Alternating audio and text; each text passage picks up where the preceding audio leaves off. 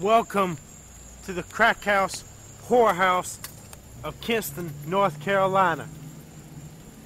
The city crack house whorehouse.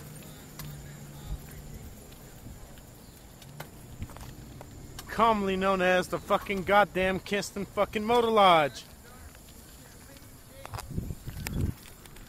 Huh? Stupid fuckers talking shit. There's the fucking goddamn crack house, whorehouse in Kinston. You see this shit? You see this shit? There's always a sheriff's deputy car here. Fucking always. Every time I come by here, 24 fucking goddamn 7. Because I'm told a sheriff's deputy owns this fucking place. Get a better view of this place. Trailer trash out the yin yang in this fucking place.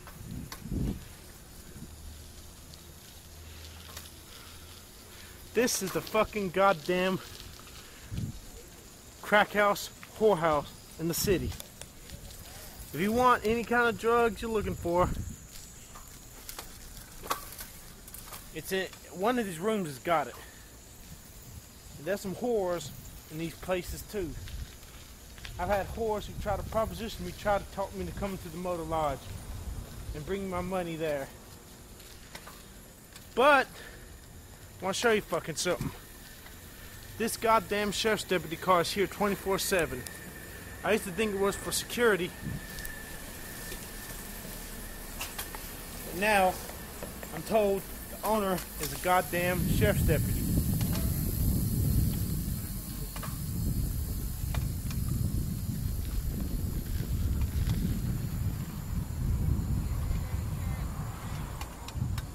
Man, I think he's high on some fucking drugs.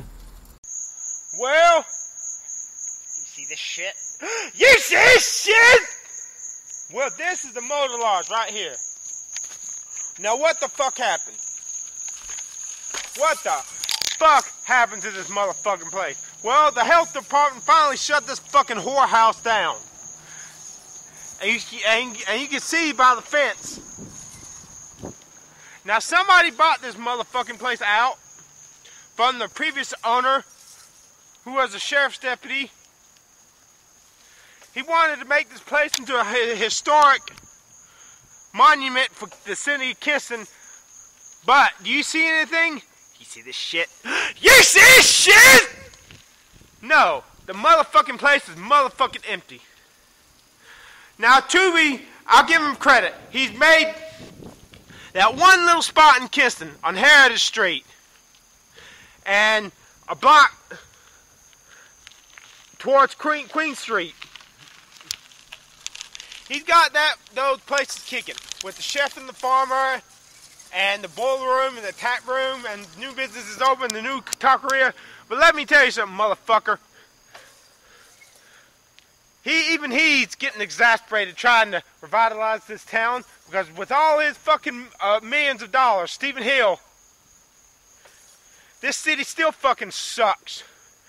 We've got an increase in shootings and crime in this fucking city. Walmart had to fucking start closing at midnight because they had employees from in the wee hours of the morning walking the fuck out with merchandise,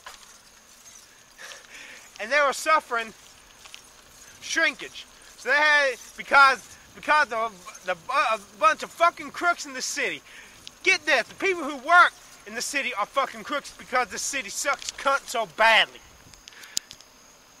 They had to shut the walking track down, the hospital walking track down at fucking dusk for fear of violent crime. A preemptive measure, because they're afraid of people getting robbed who just came out to walk. So from dusk till dawn, the fucking hospital track is now fucking closed. Tell you how bad this city of fucking Kinston really fucking sucks. And you know what? Sears at the mall is closing. Vernon Park Mall. And I'm told by someone who works at Belk, that they have shitloads of people just walking out with shit because they can't afford security. Because that fucking mall can't afford to have adequate security. So people are walking out with shitloads of clothes, jeans, merchandise without paying for the fucking shit. So Stephen Hill, you're trying to revitalize Kinston? Sucker! He never fucking do it, god damn it. And get this, at the fucking Red Room, I had a friend here, back in 1993, we were best friends, we were tight. His name is Tony Pinel. But now that he works at the Red Room, he stabbed me in the back like Judas Iscariot.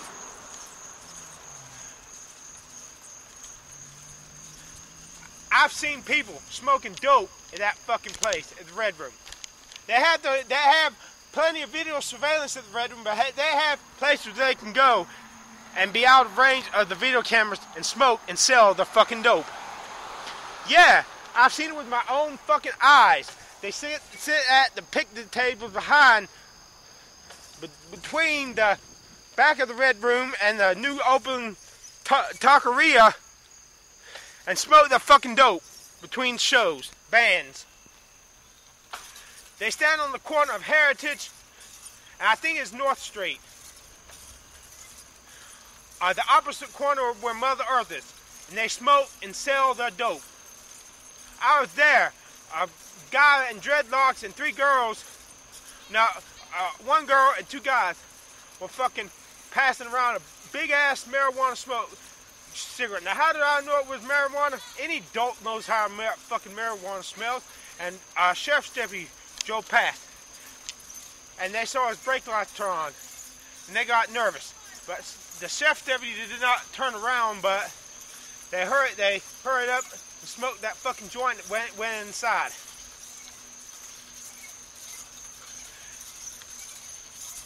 Two days ago, I've been told by many people, they start the cover charge. If you get there before 10, you do not have to pay the cover charge. They used to not have a cover charge, but they said they had so many bums and drunks coming up in there begging for money, they had to enact the cover charge. But someone telling me that was bullshit. They had to enact the cover charge because they weren't making enough money to be able to pay the band. But they were letting me in for free until Christy, because I'm not a good-looking guy, told him, hey, don't stop letting him in for free. She's a lesbian, of course. This is her and me back in the year 2000 measuring arms. This is her. Can you believe that fucking shit?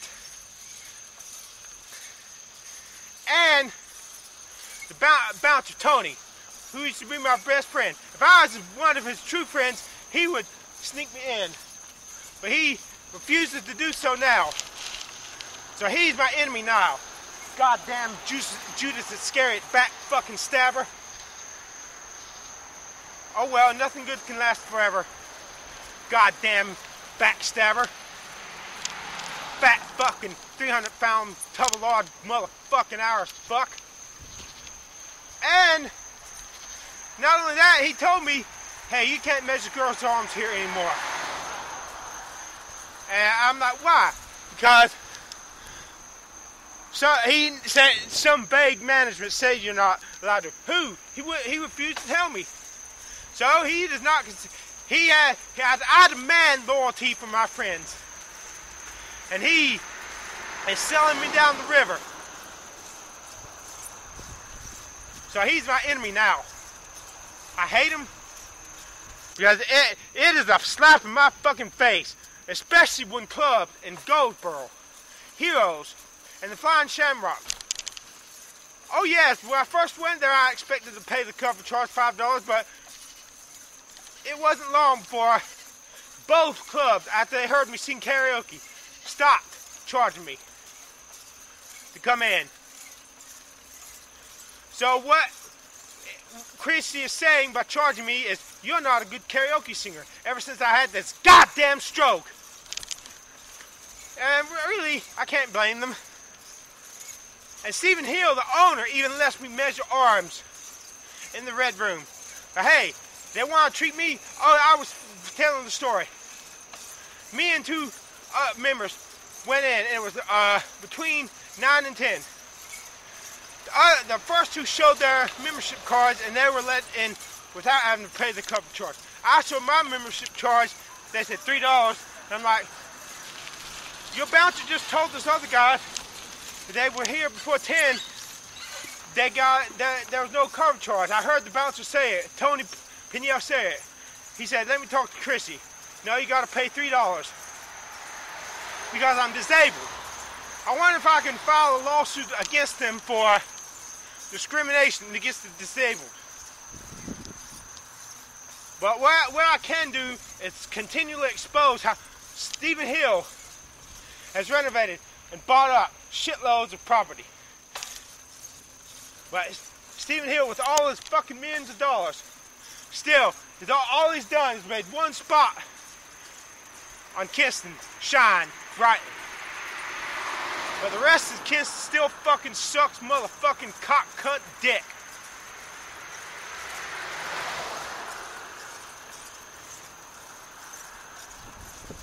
And businesses are still folding like a motherfucker in this motherfucking town. Guys, Kinston fucking sucks fucking cock, dick, pussy, twat. And Stephen Hill, sucker, she'll never fucking do it. I was voting for you when you used to let me into the Red Room before you enacted that goddamn cover charge and before you started making me pay it. Oh, Chris, you're not any more special than anybody else. I know that's the theory. God damn it! Until I can be the good-looking guy with the longer arms, looking young. God damn it! I demand special treatment, and I will get, or I will find a way to bring your goddamn ass down. I've already reported the drug activity to the DEA and the fact that bartenders don't check IDs. The IDs I checked at the door, and after that, I've seen people there who are under 21 buy beer because they don't have armband that distinguishes between underage and overage. So I've seen them serve the people who I knew were fucking 20 and 19 years old. The Red Room. This is Kinston's next great hope to go from being a knot to being hot. They go. Y'all going to the Red Room tonight? Yeah, but we'll be there. I went in there last to get this. They said, there's no cover charge before 10 o'clock. Okay, I went there, me and two guys who were members. At between 9 and 10, the other two showed them their membership card. They were letting free. I showed them my membership card. They said $3. I'm like, the bouncer just told them that if you're in before 10, no cover charge. Yeah, sorry, let me talk to Chrissy. Then she's, yeah, that cunt. Yeah. I'm sorry. I'm not sorry. She is a cunt. I said $3. Yeah. I know, man. So I'm see if I can shoot him for discrimination, because just because I had a stroke and walk like a retard, they say I scared their clientele away just because I'm disabled. I will fucking sue them for discrimination. What you gotta do, man? You gotta do. Here's the cop.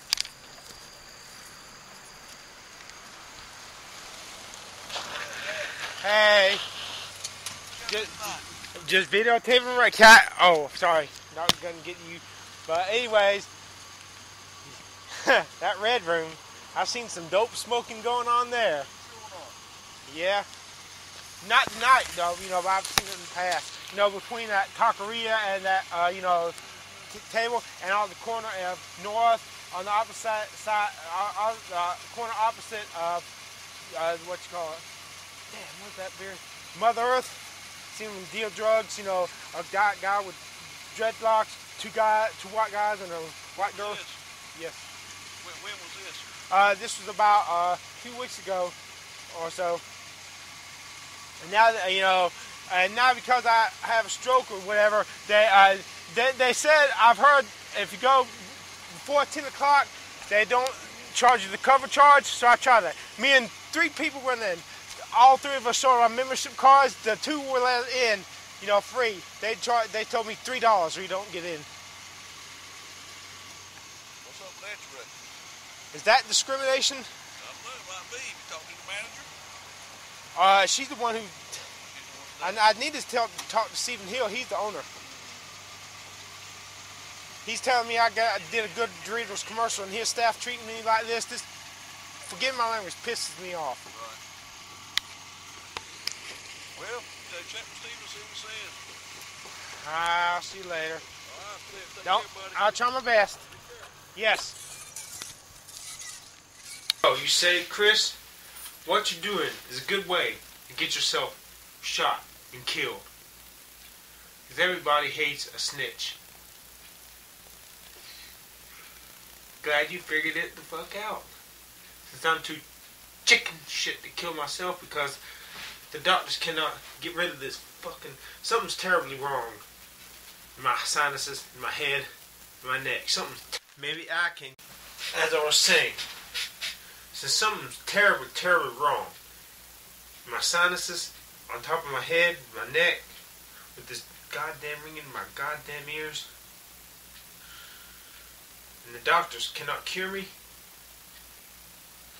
Since I'm too chicken shit to fucking do this, maybe I can end up doing something that will get myself killed. Get someone else to kill me. So that I can die, not know exactly when the moment is coming. So I just can get lucky and suddenly someone's putting a cap in my ass and I'm dead. And I can die without knowing it. Besides, if I'm not until I'm a good looking guy with those longer forms and looking 19 in my 20s, I will get special treatment or else. I demand it. I do not ask for it. I demand it. Make me feel special so I can deceive myself into believing I'm a good looking guy. And hell, having power is infinitely better than the power of being a pussy and know that you're a fucking pussy.